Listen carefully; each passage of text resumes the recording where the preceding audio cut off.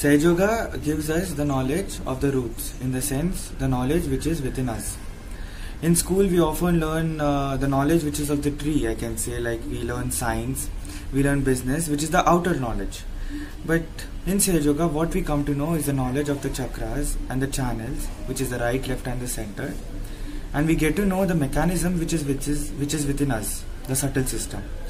So once you know about the inner knowledge, then you become a person who is more balanced, who is more integrated, because then you become your own master. You can correct yourself, you can correct your chakras, you can get the qualities of the chakras, and you can work on yourself.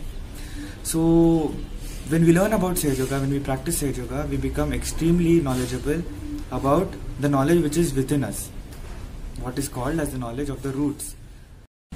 We meditate.